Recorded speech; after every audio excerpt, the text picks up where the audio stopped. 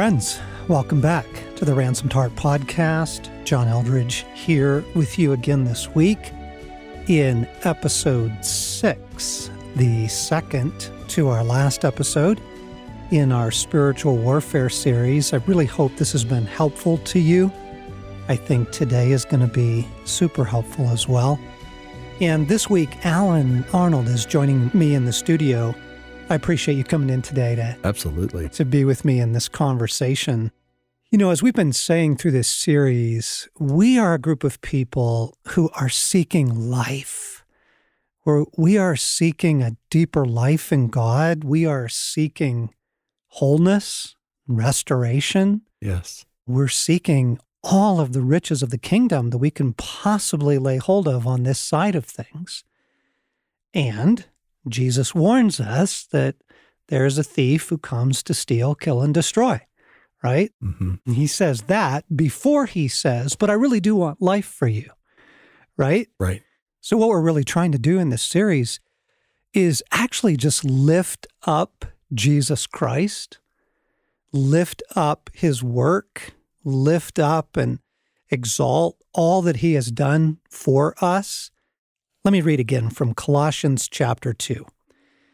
When you were dead in your sins and in the uncircumcision of your flesh, God made you alive with Christ. He forgave us all our sins, having canceled the charge of our debts which stood against us and condemned us.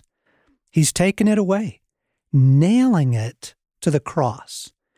And, having disarmed the powers and authorities, he made a public spectacle of them, triumphing over them by the cross. The victory of Jesus Christ does so many things. Yes, it atones for our sins. Yes, it ransoms us from the kingdom of darkness. Here, it makes it very clear that it cancels all of the claims against us. Mm-hmm. And it disarms these various ranks of foul spirits. It disarms the rulers and authorities by the power of the cross. So as we move into this week's conversation, we just want to lift up Christ, lift up what he's done for us, because we're going in a new direction this week. We've been talking about foul spirits. We've been talking about soul ties. This week, we want to talk about blessing and cursing. We'll talk about the power of curses, judgments, hatred, envy, and how to disarm it, how the cross of Christ and all that God has provided disarms it. But let me start with a story. Back in the 90s, I was in my young 30s, and I had this experience twice. I was sitting in my cubicle at the large company I was working for at the time, and suddenly I began to have heart pains. And then those heart pains began to go down my left arm and radiate into my left hand. And I'm like, whoa, yikes. These are the indications of a heart attack. Right. Holy cow. And so I was very new in a lot of this material. I didn't really know what to pray, but whoa, Father, Jesus, be with me. What's going on? Pray for your help, God. And it actually continued to get worse. So bad, in fact, that I went over to a colleague of mine and said, I need you to drive me to the emergency. I think I'm having a heart attack. I didn't want to call Stace. I didn't want to trigger a whole avalanche of panic over something that might not be true. Right? Could have been the oysters I had for lunch. But took me to the hospital. And, as soon as you walk in an emergency and you say, I'm having heart pains and it's radiating down my left arm, I mean, boom, they are on you and you are in a wheelchair and you are back. And it's, all the tests that they do, the EKGs and all of that. I was there for a couple of hours, and after a battery of tests, they came back in and they said, Mr. Eldridge, we don't really know what to say to you, but you're fine. And I'm like, oh, that's great. That's great. I'm great with that news. We don't know how to explain to you the pain that you're having, but if it comes back, if it continues, obviously, please come back to the ER, but all of our tests show that you're fine. So with that, I went home, and by the evening, it subsided. And then about 6 months later, maybe less, it happened again. And this time it was fierce. And I actually went back to the same colleague. It was at work again. And I said, hey, man, it's happening again. We got to go to the ER now. Boom, in the door, in the wheelchair, rushed into the back. And this time they actually kept me overnight. They wanted to do, the stress tests and all that stuff. And once again, after blood work and x-rays and a whole, they really kind of did the full palette because I was, I was returning. Yeah. Nothing. Nada. Nothing? I was fine. And they're like, actually, Mr. Aldridge, for men who come in here, your heart is actually in phenomenal condition. You're as fit as a fiddle. And so I left, thanking God that I wasn't having a heart attack, but also puzzled over this.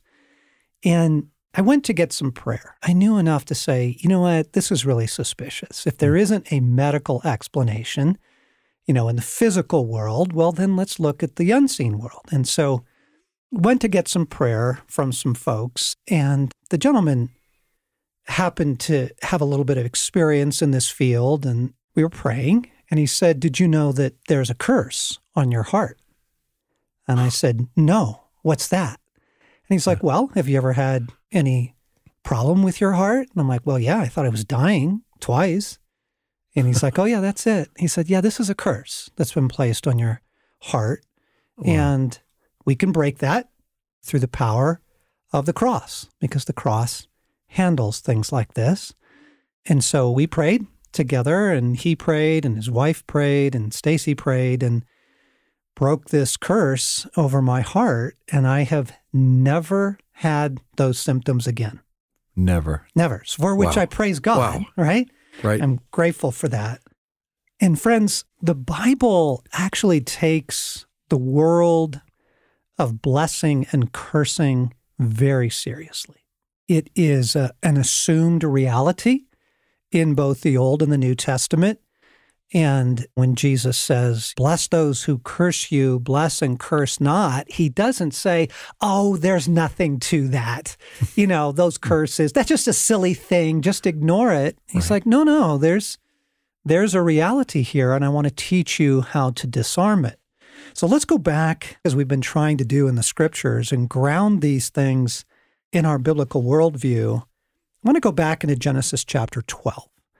This is the beginning of the narrative of the redemption story. You've had the fall of man, you've had Cain and Abel, you've had the Tower of Babel, all of that in Genesis. And now we're going to get the story of Abram, and we're going to get the emerging redemptive plan of God through the people of Israel, which will culminate in Jesus Christ. And here's what God says. He says, Genesis chapter 12, now the Lord said to Abram, go forth from your country and from your relatives and from your father's house to the land which I will show you. And I will make you a great nation, and I will bless you and make your name great so that you shall be a blessing. And I will bless those who bless you, and I will curse those who curse you. And in you all the families of the earth will be blessed. So Abram went forth as the Lord had spoken to him. And, here right away in the beginning of the, kind of the serious narrative trajectory, which is going to result in the nation of Israel and the coming of the Messiah, God himself is taking blessing and cursing very seriously. Right. Right? Again, he doesn't ignore the cursing side. He doesn't say, oh, and if anyone curses you, no big deal. Shake it off. It's not a real thing. He says, no, it's a very serious thing. And in fact, if anybody does that, I myself will curse them. Yeah.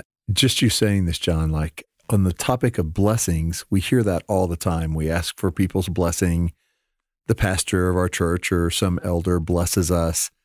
I'm really used to that, but cursing, that just doesn't tend to be an everyday category for me of thinking, right, if people have the power to bless you, and biblically that's addressed. Yes. But there's also these things called curses that are happening. And what would you say to listeners who, when they think about the category of cursing, everybody's probably thinking, oh my gosh, I've got a curse on me right now. Yeah, okay. Thank you, Alan, for that. Because Jesus, even now, we reject that. We're not going to trigger an avalanche of worry, Right. anxiety, panic. Come into our explanation today, Jesus. Come into our discussion, come into the scriptures. And right now we reject fear and grasping and speculation. We're not going to go on literally a witch hunt. Lord, we're just going to say, Jesus, come and teach us about these things. Ground us in the scriptures. Show us the reality, and then show us how it applies to our lives. That's good. So let me try and unpack the category, and then we can talk a little bit about how you do identify these, how you know when they're operating, and more importantly, how you break them. So, when you're dealing with foul spirits, you're dealing with living beings. These are fallen angels who have a mind, and they have a will, and they have reason, and they have understanding. However distorted it may be, still, when the demons encounter Christ, they know who he is, and they shudder, right? And as we were talking about in soul ties, we're dealing with people, again, personalities with a will and with brokenness who project themselves in unhealthy ways to us. But this is a different category. Alan, just as there are laws to the physical universe, there are laws to the spiritual universe. So in the physical world, God created a world that has laws to it, right? So you have a law of gravity. Drop that basketball, it's gonna drop. Fall out a second-story window, you're going to get hurt. Nobody floats, everybody drops, and everything drops. There's the second law of thermodynamics. There's the law of entropy.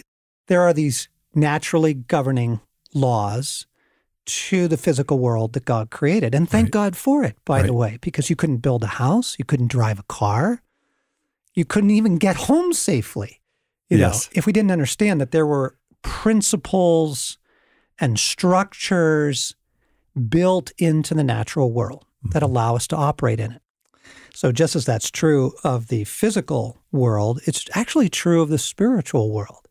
Paul says in Romans 8:1, as he is announcing this tremendous victory that's been won for us in Christ, he says, therefore, there is now no condemnation for those who are in Christ, for the law of the Spirit of life in Christ Jesus has set you free from the law of sin and death.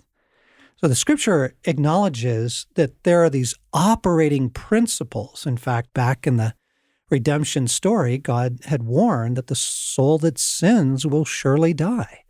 And so sin enters the world through Adam, death through sin, and that's got to be undone somehow. So he's got to come in.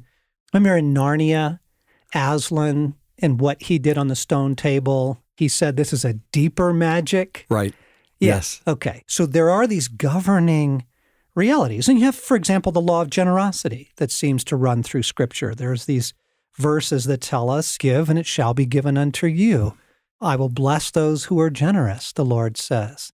My God will supply all of your needs through his riches in Christ Jesus. And that verse is given in the context to a giving church. There were generous people, right? Right. So you have that one. Yes. Right. And there seems to also be a general law of forgiveness where if you withhold forgiveness, then it seems like when you need forgiveness, it could be withheld from you as well. Right. Right. And again, I don't want to get us lost in the weeds here, but you do have that principle, right? Forgive those as you would have God forgive you, right? Let me read from Galatians 3 now. Paul is talking about a kind of curse that's also woven into the fabric of the world. And he says, all who rely on the works of the law are under a curse. As it is written, cursed is everyone who does not continue to do everything written in the book of the law. Clearly, no one who relies on the law is justified before God, Paul says, because the righteous will live by faith. The law is not based on faith. On the contrary, it says the person who does these things will live by them. Christ redeemed us from the curse of the law. Listen, by becoming a curse for us. For it is written, cursed is everyone who is hung on a tree. He redeemed us in order that the blessing given to Abraham might come to the Gentiles through Christ Jesus, so that by faith we might receive the promise of the Holy Spirit. So here, there's just this assumption in the biblical authors that just as there are natural laws, there are spiritual laws, and the laws of blessing and cursing are taken very, very seriously, and they're woven very deeply into the redemption story and into the victory won for us in Jesus Christ. And so what I want to say is, as we seek to live into our restoration and as we seek to spread the gospel, this incredibly good news of restoration available to us in Jesus, we're going to encounter different types of opposition that we will have to deal with. And we've been talking about, the attack of the enemy and foul spirits. We've been talking about soul ties with people and how their warfare can jump on you. But there's this other category of things we're going to run into that I would describe as curses, judgments, hatred, and envy. And again, God has provided everything we need. I was reading an article in Newsweek, April 22nd, 2019, which was talking about the explosion of witchcraft in the United States. And to read from the article, it says, witchcraft and other pagan religious practices increased in the U.S. over the past few decades, with millennials in particular turning to astrology and tarot cards as they turn away from Christianity and other traditional religions. The number of witches and Americans practicing Wicca religious rituals increased dramatically since the 1990s, with several recent studies indicating that there may be at least 1.5 million witches across the country. The increase has been led by a rejection of mainstream Christianity among young Americans, as well as a rise in occultism. With 1.5 million potential practicing witches across the U.S., witchcraft has more followers than the 1.4 million mainline members of the Presbyterian Church. That blows me away. Right? Wow. So, gang, we are in the midst of, and have been now for about 25 years, we are in the midst of a pagan revival. People are walking away from traditional faith and maybe their family faith experiences and dabbling in these other types of religious practices, shamanism and witchcraft and Wicca and that sort of thing. And it's really very sad. The scriptures talk about Satan moving people to do his work. Clearly in the redemptive story, you have Pharaoh, right, who first killed all of the Israelite babies, all of the boys, and that's why Moses is such a remarkable story that his parents hid him. And then later in the Pharaoh story, he comes against Israel and tries to destroy the people as they flee the country, that the enemy will use human beings to try and do some of his work in the world. And he's deceiving these people. Right. And do you remember, I think it was during the Kavanaugh hearings, when Justice Kavanaugh was in his hearings for the Supreme Court vacancy, there was this huge public story about the witches that were gathering to curse him. Right. Right? Right. And so this is serious stuff, and it's quite public now.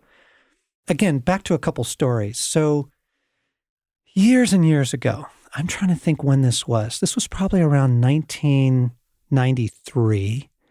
Brent and I had not published The Sacred Romance yet, but we were teaching on it, and we were building the message, and some friends invited us to Puerto Rico to go down and give basically a Sacred Romance conference in Puerto Rico. And I remember waking up in the middle of the night with unbelievable stabbing abdominal pain, and it felt dark. I could feel the darkness in the room.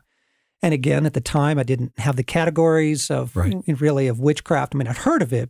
So I just started praying, Jesus, deliver me, Jesus, rescue me. And after several hours, it abated enough that I could go on with the conference, but it wasn't exactly like a full victory for several weeks. And what I didn't understand was that in places like Puerto Rico at the time, witchcraft is just rampant. I mean, it's just de rigueur. It's, it's kind of on every street corner. You can get somebody to slit a chicken and curse somebody for you. And so I was under cursing. I was under witchcraft. I just didn't know it. Years later, the Ransomed Heart team, you remember going to South Africa? You remember how gnarly? I totally remember. Yes. That was? we still refer back to it as one of the benchmarks in the team when we're trying to relate the significance of spiritual warfare on a current project. We'll go, yeah, it's almost like South Africa. And of course, you have enormous amounts of shamanism, voodoo, right, occultism going on there. And I had similar physical affliction experiences. And we knew at the time, we actually saw the witches doing it. They were on the property. Right. Well, John, just to show how practical this is and how invasive it is, when Kelly and I first got married, we were in a rental home, and the home next to us had a couple, and they moved out. It was another rental home. And the couple that moved in came over, introduced themselves, and just said, and by the way, we're Wiccan. And we're very friendly, very polite. But once a month, they would have a gathering where 50 or so cars would park out in the street. Yikes. And they built a fence. It was like 5 feet, and they built one that was 8 feet. But you could hear them gather in the backyard, and there was a kettle, and there was smoke, and there was chanting. And I mean, this is our next door neighbor. This is a regular suburban neighborhood. Totally regular suburban neighborhood. In middle America. In middle America. And what made it a little more tricky was they were both police officers of the city. And so you couldn't if something call went the wrong, cops. you weren't going to call the cops.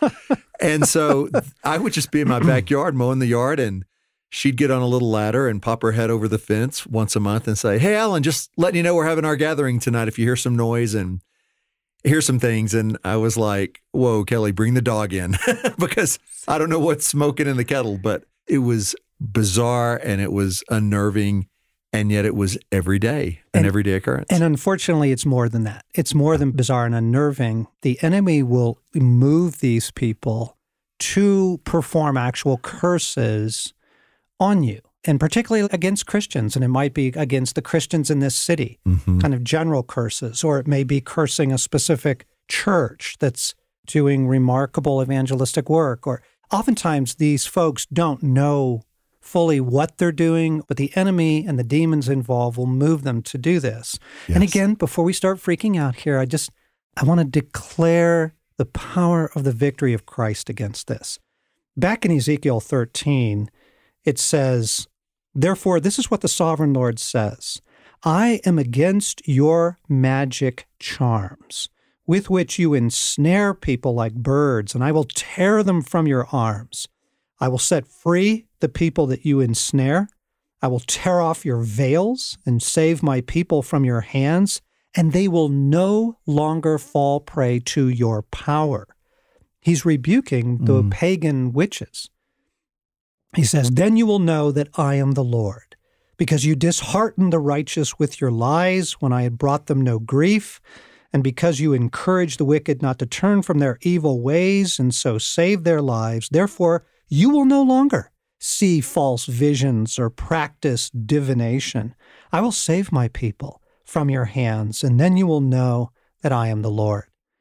And actually, this is a rebuke to women at the time in the people of Israel who had turned to these other practices. And you see it going on all through the Old Testament, even up to the point of human sacrifice. Isaiah 54:17 is another one of our favorite verses when we're dealing with this stuff. It says, "No weapon forged against you will prevail, and you will refute every tongue that accuses you. This is the heritage of the servants of the Lord, and this is their vindication from me, declares the Lord." So I just want to announce that over this conversation to just continue to direct this towards the light and towards the truth and not into darkness. So coming back to the heart attack episodes I was having and going to some people who had a little bit more experience in this than us and asking them to pray for us, what we did was actually very simple. We simply brought the victory of Christ directly against curses. And, Jesus says, "Bless those who curse you." So we begin by blessing. Lord, we bless whoever it is that's done this. We don't rage against them. We don't curse them in return. And that, in fact, is a very disarming step in itself. Forgiveness and love is a very disarming step against evil. Yeah. So we bless those who curse us, and then we bring the victory of Jesus Christ against the curses. Because as Galatians 3 we read earlier, it says, Christ redeemed us by becoming a curse for us. So bringing the cross of Christ, bringing the blood of Jesus against all forms of cursing, disarms the power of these things in the spiritual realms. Now, I want to expand our conversation today because this doesn't just apply to actual voodoo being performed against you or shamanism or various kinds of occultism directly being performed against you, because this principle, this law that blessing and cursing works extends out to what I would call more general things in the category of general cursing or judgments or hatred. Do you remember Morgan used to always get sick at retreats? Right. And it's a story that he's told on the podcast before, so I'm not outing him on this. But remember we were up at Crooked Creek one camp and he asked for prayer and we went and gathered. He's like, I'm getting sick again. I hate this. Like, Yes. Before every mission, before everything, it was very disheartening to him. And he's a guy who, exercises, takes care of his health. Right. So we gathered around, just the team, and we're praying for him, praying for his body, praying for his health, praying against whatever the physical thing is. And I could tell, I just kind of could sense from Jesus, this line of approach was not going to work. And there were, everybody was loving and praying and intervening. Remember that? Totally. Stop the conversation. I said, guys, I'm so sorry to interrupt the prayer, but here's what I'm hearing from Jesus. Jesus wants me to ask you a question, Morgan. And the question was, how do you feel about your body? And you could have heard a pin drop. Remember what he said? He said, I hate my body. Right? Yeah. And I'm like, wait, what? You hate your body? He's like, oh yeah, I hate my body. I've hated my body for years. And I'm like, so you understand that no amount of prayer on our part is going to be able to help you right now while you are cursing your own body. Right? Right. And so we had this beautiful time of prayer where Jesus, intervening for Morgan, invited him to break the agreements he'd made with hating and judging and even cursing his own body. And having done that, broken those, then we were able to usher in the goodness and the love and the restoration and the physical life. And so was that from witchcraft? No, that was actually from Morgan in this general category of blessing and cursing. He wasn't blessing his body. He was hating it, judging it, cursing it. And he kept getting sick. So, little footnote there, be careful that you don't curse yourself, dear ones. I was meeting with a beautiful man several weeks ago just to listen to his story, just to kind of swap stories and shed some light on each other's stories. And one of the things that he was struggling with was in the whole realm of career and career success, and particularly financial difficulties and financial success. And he went back into his story. He knew enough to tell me some pretty important things. And so we went back into his childhood. He was raised in destitution. And I think when he was something like 8 years old, his father called him in and said, I'm not going to be able to provide for you. So you'll have a roof over your head and some food on the table. But if you want anything else, if you want, shoes or clothing or anything, you're going to have to provide for yourself. Wow. To an 8-year-old boy. And the message from his dad was, you are not protected. You are not cared for. You do not have a father who blesses you. You're on your own. And then I think a couple years later, he came in a moment of just sincere need. And he simply asked his dad if he could borrow $1. Borrow it. What 10-year-old boy can't go to his dad and ask him for $1? And his dad raged at him for it. And he immediately withdrew and said, I'm sorry even for asking. Now, what you had there, I said, well, tell me about your dad's childhood and his dad. And he said, oh, yeah, my dad was raised in destitution as well. And his dad was bankrupt and impoverished and passed on this legacy.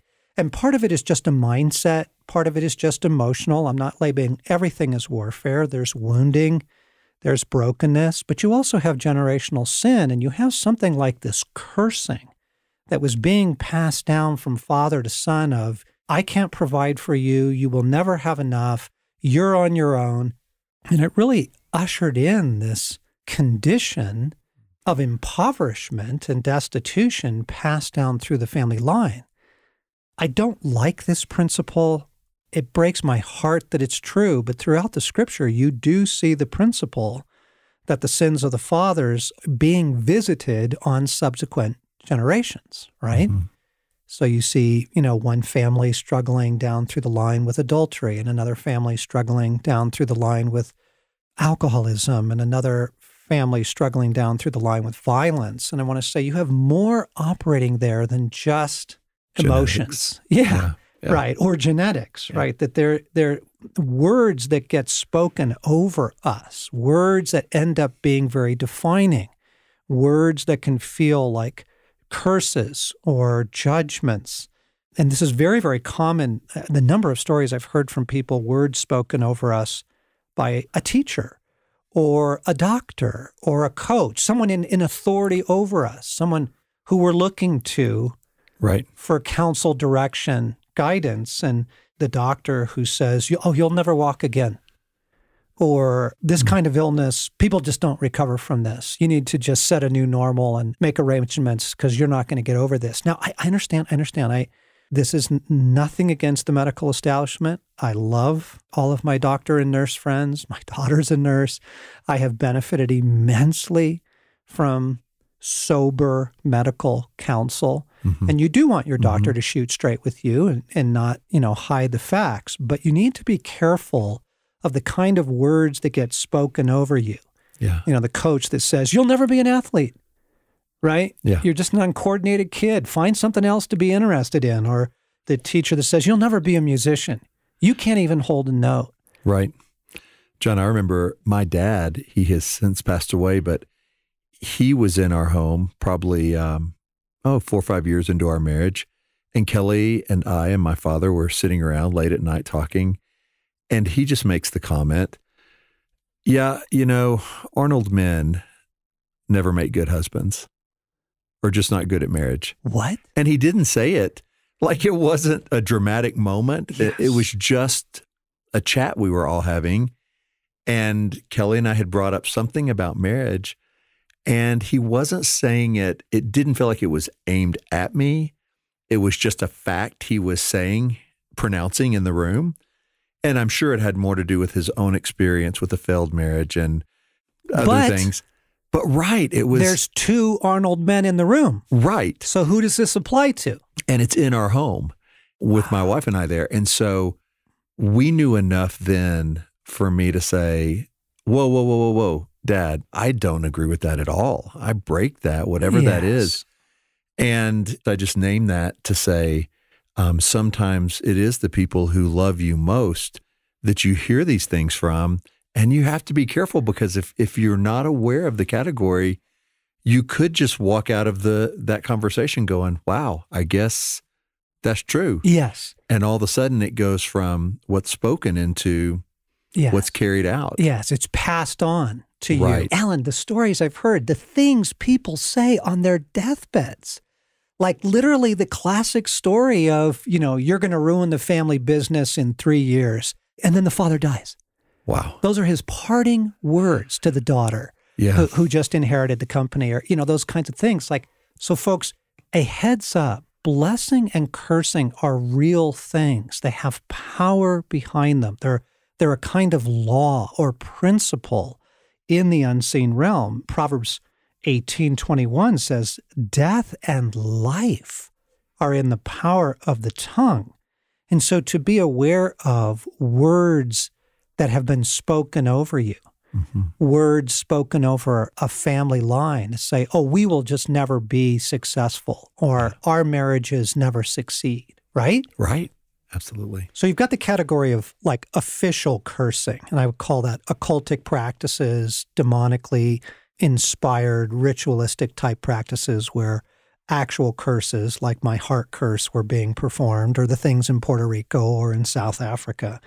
But more commonly, And more pervasively, you have this other thing of like Morgan even cursing his own body. I hate my body, and kind of repeating it over time.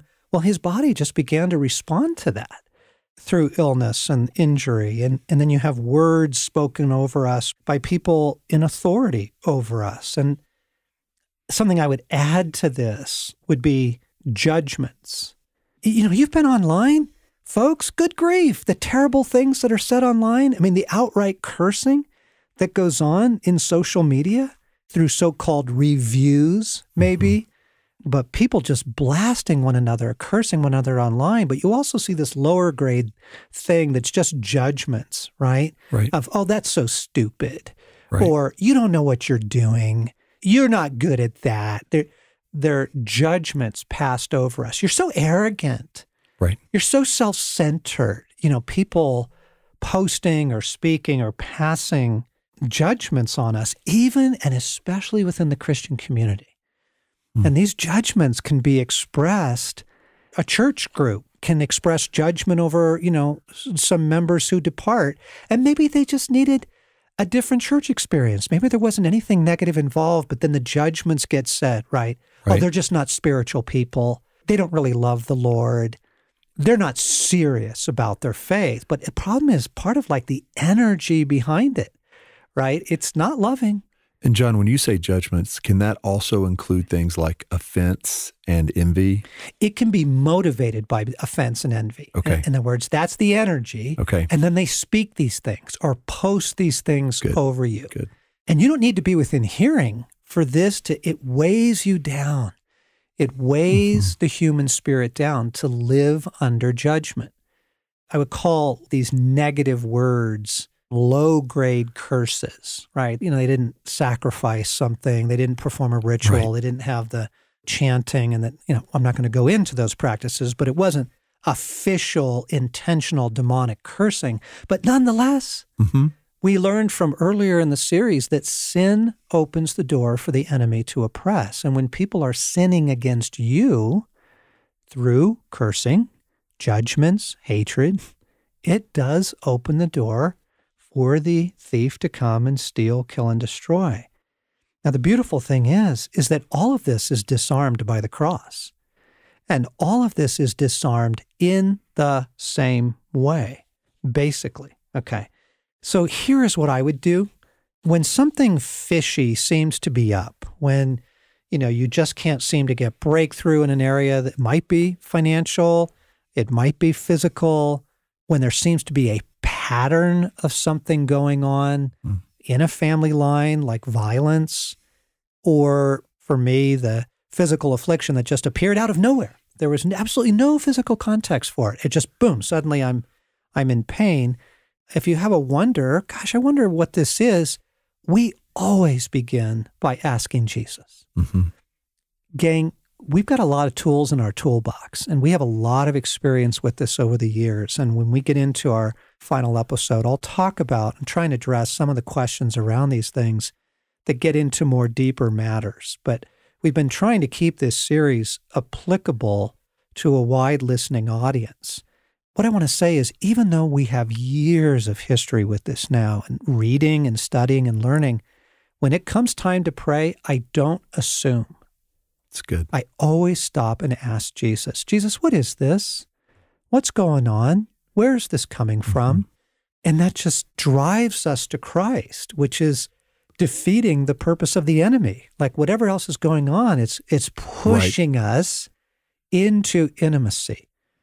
And if you need the help of a friend praying with you, because, you know, maybe you're kind of caught up in the drama, get somebody to pray with you and you just ask Jesus, Jesus, what is going on? What is happening here? And we'll always just start with the basic question, is this physical or is this spiritual? Yes. Lord, is this just financial or is this spiritual? Is this just a relational issue, Jesus? Or is this spiritual? Meaning, shine your light on this, Lord. Help us understand. We don't want to just jump to conclusions. Yeah. And, well, about half the time, he'll say, yep, this one's spiritual. This is spiritual. John, that's been one of the biggest things you've taught me, which is just the phrase, let there be light. Because no matter what's going on, that's what we really need. We need God's light. So if it's physical, let there be light. If there's something spiritual, Exactly. let there be light. Let there be light. It's such an easy thing to say that I think brings such great clarity. Yeah, we from literally God. pray that, gang, is what Alan means. We will be in a time of prayer. We will pray, let there be light. God, shine your light Yes. on what's going on here. We don't pretend to fully understand. And even if we have some hunches, Lord, we want to walk with you. We want to grow. We want to be disciples. We want to learn from you, Jesus. So teach us, Lord, teach us. And it's also really good to first turn your attention to Christ. We're not focusing on darkness. We're focusing on the wonderful, fabulous reign of Jesus and all that he has accomplished through us and all that he has accomplished for us and in us through the cross, through the resurrection, and through his ascension. And so we'll stop and pray. And then if we do hear, yep, this one is a curse, or this is coming in from words spoken against you, or you're experiencing, the fruit of people's judgments against you. If we kind of hear this category, which is it's not a demon, it's the blessing cursing reality, then we apply the work of Christ to it very specifically as we've been reading these scriptures. We will quote Ezekiel 13, where God says, "My people will no longer fall prey to your power, and then you will know that I am the Lord." We'll pray Isaiah 54:17, "No weapon forged against us gets to prevail. This is the heritage of the servants of the Lord. This is their vindication from me." And most importantly, we will quote and pray Galatians 3, "Christ became a curse for us in our place." And so we bring Jesus Christ crucified directly against this. Now, we bless those who curse us. We forgive it. Because in doing that, it disarms it. And so if I have childhood memories of things that people yelled at me, words that were spoken over me. And I go back and say, I forgive that. I forgive you. And I actually pray blessing on you. Or if I have a sense that it is the Wiccans who live next door, or it is occultic, still, Lord, I send your love to these people. I send your blessing to these people. I forgive them. And that disarms it. And Yes. then we cancel the power of the cursing or the judgments or the hatred through the work of Jesus Christ. So we bring the cross and the blood of Jesus Christ directly against this curse of physical affliction, or directly against this curse of financial suffering and poverty, or directly against this relational curse of isolation and this relationship always blowing up. Be as specific as you can, gang. General prayers see general answers, but specific prayers tend to see specific answers. And what I want to say is, before you try and kind of freak out and find everything and stuff, again, on our app, we've been shouting out the app through the series, the Ransomed Heart app. It's free. There's a section called SOS, which is the prayers section.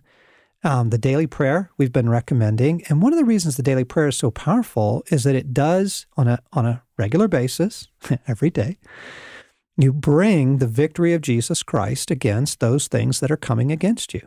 And it's just really helpful. But there is also a prayer for breaking curses. On the app and on our website, under the prayers section, you can find a very specific prayer. So if you feel like this is, something that's playing out in your life, or after praying with a few friends, you go, wow, this really does feel like witchcraft, or this feels like this curse that was passed down. There's a prayer for breaking curses that's a little bit more thorough and will guide you through that process. But what I want to say is, and we practice blessing. We develop a culture of blessing, including blessing those people that we don't like very much, or blessing that church that betrayed us, or blessing the folks that we know on social media are outright judging us.